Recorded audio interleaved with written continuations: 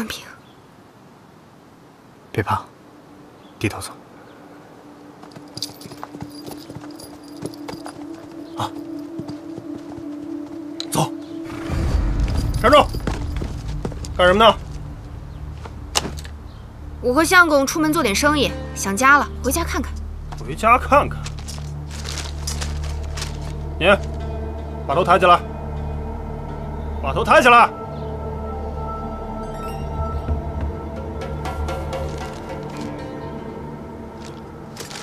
就是他！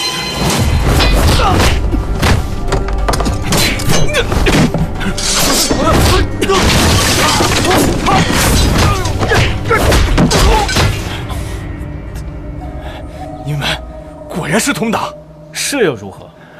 这可是舍生取义、诛杀副宗书那狗官的大英雄，天下间的有识之士都愿意成为他的同党。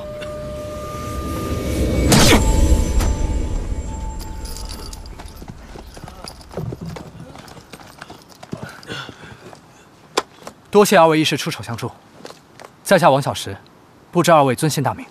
书到用时方恨少，蜀中唐门唐宝牛。你们这么帮我们，不怕惹什么麻烦吗？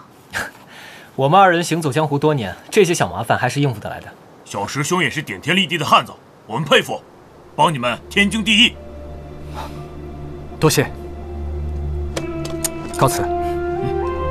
走吧。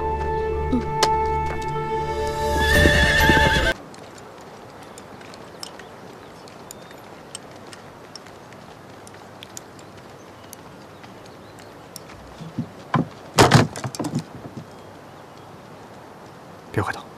几位客官吃点什么？怎么了？穿关穴，好嘞，拿关刀，是捕快。田山是个小镇子，二位进来是脸生的人，容易被盯上。杀了人跑路，怎么还敢走官道？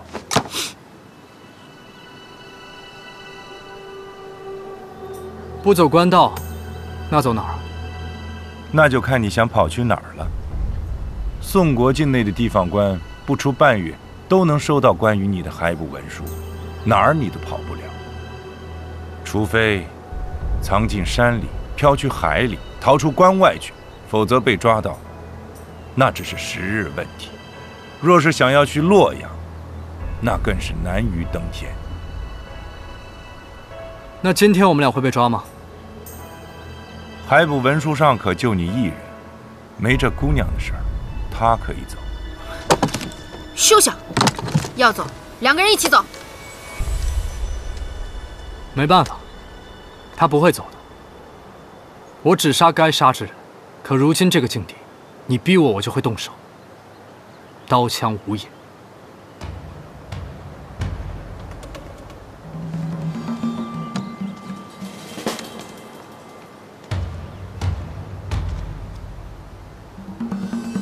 这里有7把刀，距离这么近，你有把握吗？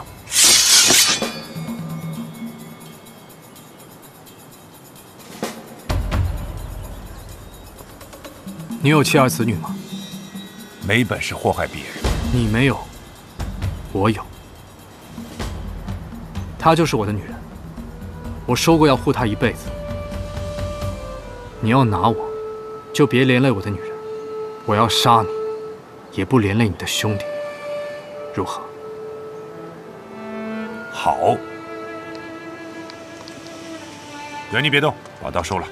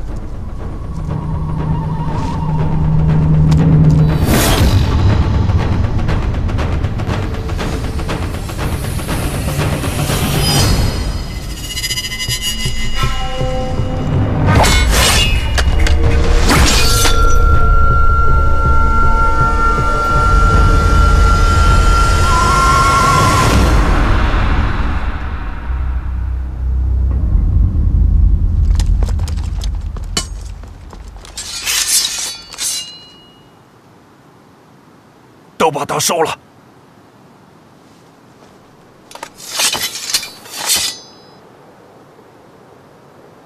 你敢杀副宗书，我敬重你。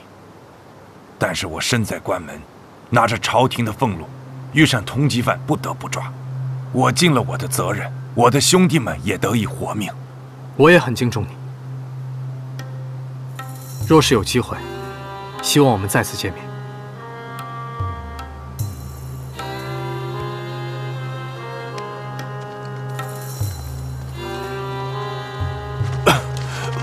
大人！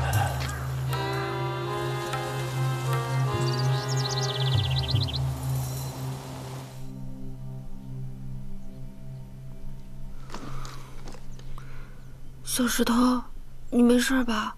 没事，你别担心我。可是，你是不是看我重伤的捕头，心里面有些难过？其实他是故意让我的，正是因为如此，我该成全他。如果我不伤他，他的兄弟们也难逃罪责。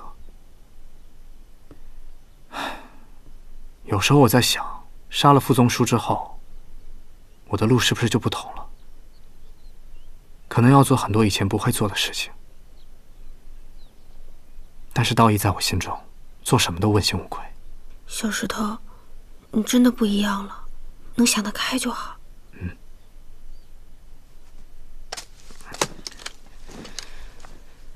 这一路走来，我们已经被发现2次了。我建议我们不要往西去洛阳了。一来未必能顺利到达洛阳城，二来我也不想连累你们温家。那我们能去哪儿啊？谁？你在这等我，我出去看看。你小心点。放心。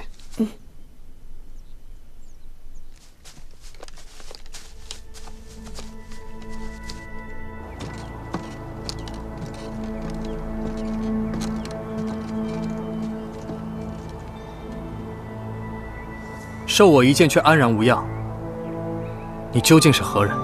人都说我有9条命，刚才为了放你，那条命算给你了。原来是9县神龙7少商。失敬。7大寨主，何时成了捕头啊？铁手司官，4大名部缺了一席。申侯让我暂代，你犯的是大事儿。你离开京城之后，刑部就签署了通缉你的海捕文书，500里加急往各地送去。宋国境内很快就会填满你的画像。你有什么打算？找一个能藏起来的地方，等逼过了风头，再做打算吧。申侯让我来，就是想给你指路。往北方去，到了边关附近，有个地方叫白毛铺，那里有我们一些朋友，可以帮你越过边关。就是路途遥远，免不了要吃些苦头。劳申侯费心了。如今，对你关心的人可不止申侯，天下有志之士，都会为你开路。说起来，论逃亡2字，您最有经验，可有一言半语点拨？逃亡本身不是最苦的，何时结束这无涯的岁月，回归自由之身？这答案也许永远不会出现。这才是逃亡最让人绝望之处。后悔吗？明知不可为，但亦所当为之事。就算杀头，我也会这么做；就算从头再来，再活一次，我还是会这么做。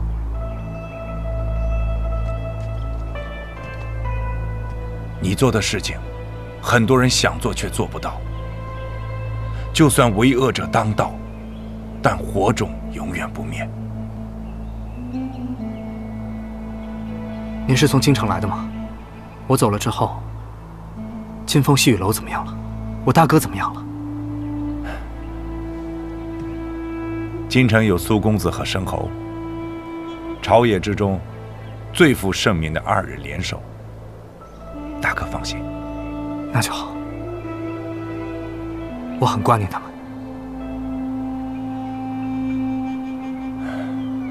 去北方吧，留住性命，哪怕山水不相逢呢。